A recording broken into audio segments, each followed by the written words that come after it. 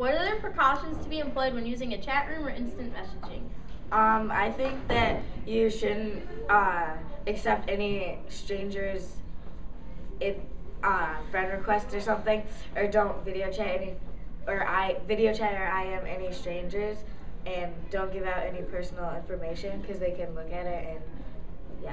What are the precautions to be employed when building a website about yourself or your school?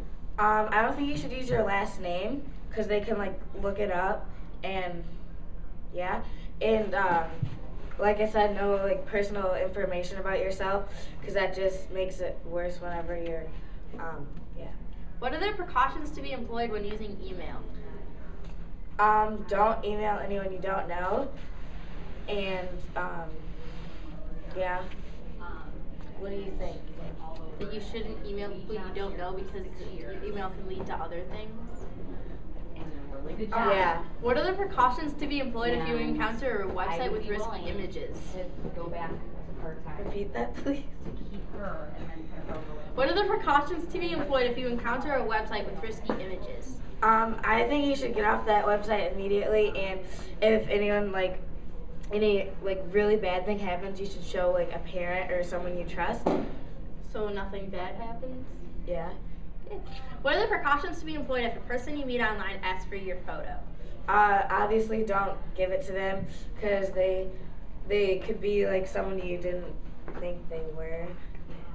What are the precautions to be employed if a person you meet online starts an inappropriate conversation online? You should block them and maybe show someone you trust so they can do something about it, and don't reply back because things could lead to like worse.